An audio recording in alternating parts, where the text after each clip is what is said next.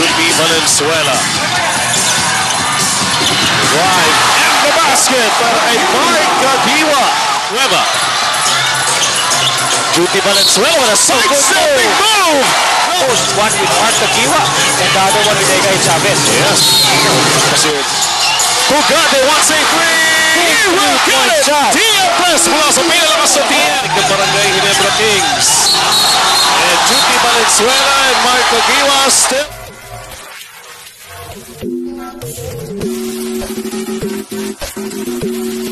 Lordy Tugade has to make a quick move towards the basket.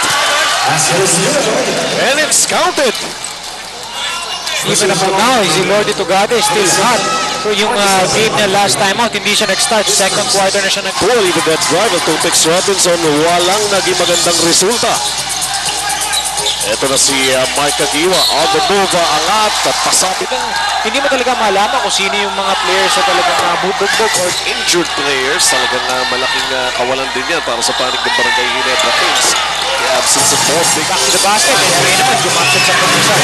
Si Lordy Tugade, he will concentrate on offense right now and getting that pinita nila here in the first quarter, Eric. Well, in that last instance, kita mo, dami na kuha ang offensive rebound ng Red Bull and that's not really a good. Collards his second rebound of the game. Yan ka talaga ng playing time. As we see Mark Gagiwa scoring again from underneath, moving well without it. Well, right now, Coach Diego is really instructing his players. Sino man yung dinidepensa ni Mark Gagiwa, ay talagang atakin nyo. Make him also work on defense. 24-19, right? Extreme magic. Extreme magic. Extreme magic. Mark Gagiwa! Coast to coast by Mark Gagiwa. Splitting the defense ng Red Bull. Gagiwa has 6 points. At ngayon, 1 point lead na lamang ito para sa Red Bull. Pakin ang coast to coast. One with Mark Gagiwa and the other one with Egay Chavez. Yes. Kasi Vin Soto ron, hindi rin nakadepensa naman. Dito makikita natin how we elude 2 defenders there. Going to Leona Horta. The jumper won't go. And before anything could happen, may foul na nakita. Mark Gagiwa. The Barangay Ginebra Kings. And Judy Valenzuela and Mark Gagiwa still at it.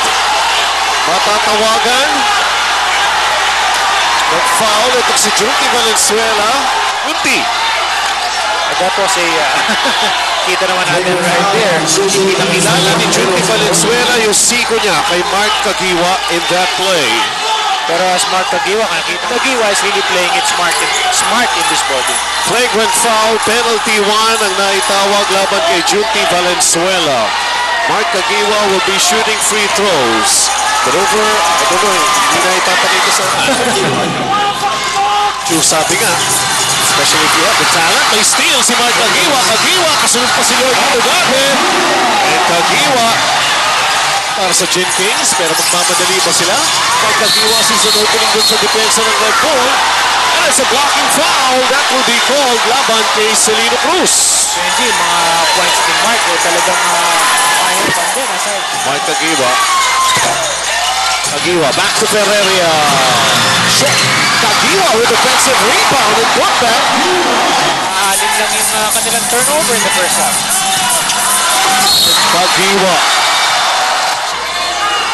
Tsaka iba yung nawawala sa kanila. Yung playmaker yun. Playmaking, yung pag-control ng tempo. Ang dami nagagawa ni JJ Alcatraz. Nahirapan siya nung pagpasok siya kanina. Pinataka siya na inatake gagawin ni Irving. Ito na naman. Gagiwa. Nilampasan si Tugade. Naiwan yung bola. Pinalikan. Nakakuha pa ng foul laban sa Red Bull. It's a good break for Barangay Ginebra. Maganda na yung pagkaka-crossover ni Marcus Fart pero nawala yung bola sa...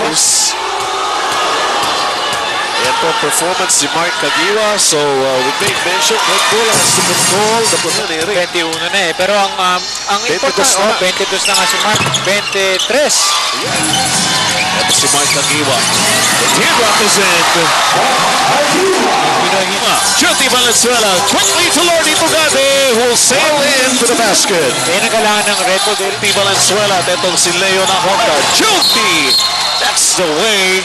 Kailangan talaga kung ayaw pumasok na yung tira mo from the outside. Judy Valenzuela with a side-stepping move! Ng Red Bull, itong ginawa niya Judy Valenzuela, side-step. Nakita mo naman. Pasok yung tira, may foul pang kasama. Points lang itong Barangay Ginebra. Samantalang yun, nakaka-94 na sila ng mga atake. Well, credit also the defense.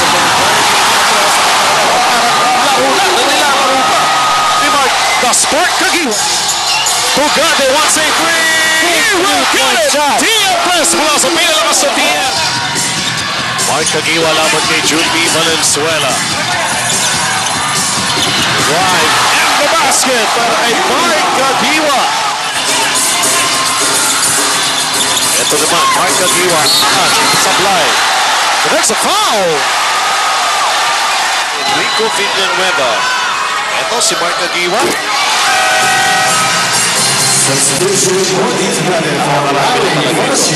With points, and mahirap talaga yan because right now, Mark Kagiwa, 30 na ang ginagawa. Samantalang ito naman si Eric Meng, 28 points na rin. So, yan ang malaking problema for Red Bull. Tapasa with a three-point shot from Nick Velasco. Ito naman si Lordito Gabe. That shot went in. Good. Higil yung oras. Yan ang malaking bagay na yan. Lordito Gabe, that's his output. That's his production every quarter. 15. So, actually, maraming alam ko na activity na mangyayari for Coach Alan Cadic on that particular day.